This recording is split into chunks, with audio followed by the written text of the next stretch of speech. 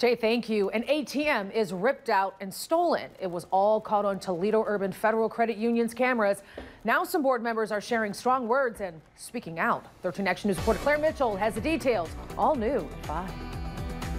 Those with Toledo Urban Federal Credit Union say that their ATMs have been targeted 3 times in the last year. In front of me, you're looking at the aftermath of the latest incident at the Monroe Street location.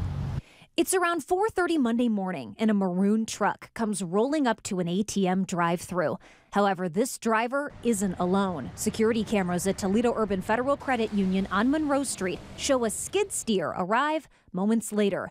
Then chaos ensues. The video shows the skid steer trying multiple times to pick up that far left ATM, breaking off pieces in the process. After several attempts, it knocks the machine over, and in the final act, the maroon truck swoops in, smashes it through, and steals it. In this incident, we find that the skid steer that was used to take this ATM was stolen from a construction site near Smead. That vehicle was also stolen around October 26th in the 700 block of Secor. Officer Prince Flores with the Toledo Police Department says the skid steer has since been recovered.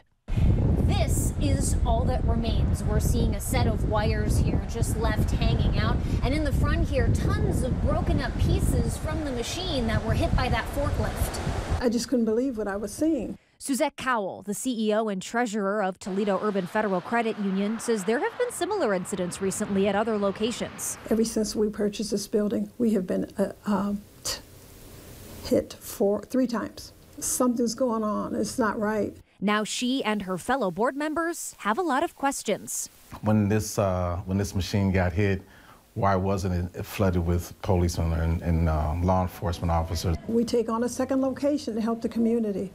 Why now? Cowell and her colleagues say they have all the necessary security measures in place and are now asking for the public's help.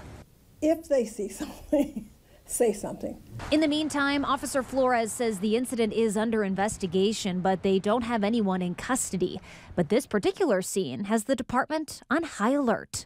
To go to the extent of what this situation is, it does raise alarms. It does make us want to pay attention to it. Reporting in Toledo, I'm Claire Mitchell, 13 Action News. And more